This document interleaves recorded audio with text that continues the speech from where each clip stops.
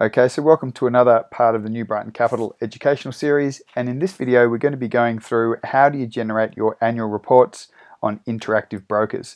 So just jump on to the login page, and if you just follow the green circles through this video, it'll point to where you need to click and where you need to add information. So just go into the login there on the top right, go into the portal login, and you will have logged in before, so you would have known the details there. Just don't forget to put in the numbers or the values that relate to the two-factor authentication there. And once you're logged in, if you have a look on the top left, see there that little green arrow. Just if you hover over that, you'll see another drop-down box falls down with activity, trade confirmations, etc. Just click on activity and then across over to statements. So if you click on the statements there, there will be another section where you can fill out a few little details. The first thing you want to do is just under the account section there, where that's highlighted, just want to make sure that the account that you're working on is actually highlighted. Even if you only have one account, you'll still need to select it, otherwise it won't know what account you're referring to.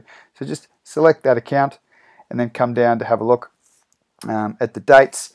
Just next to the dates you can see the statements. Just leave that as default, and on statements you can see it'll automatically be on daily. Just click on that and scroll down to fiscal year.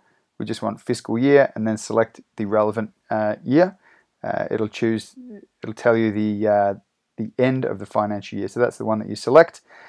And just as a side note, if for example the last business day of the financial year might be, for example, the 28th, but we need the information on the 29th and the 30th just for record keeping purposes, we just might ask you to generate a custom report just for either that first week or the last week of the financial year, in which case you just select the custom date range and you whip it up, and it won't take you more than a couple of extra seconds to generate that other report. And on the format, go for PDF, and then once that's selected, just click the View button down the bottom, and then all of a sudden it'll generate the report, and it'll ask you where you want to save it, in your downloads or in a specific folder, wherever it is. Once you've got that, just drag and drop that into the portal, follow the instructions there on the portal, and you've generated your Interactive Brokers report.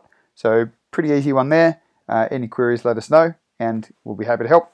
We'll see you in the next video. Cheers.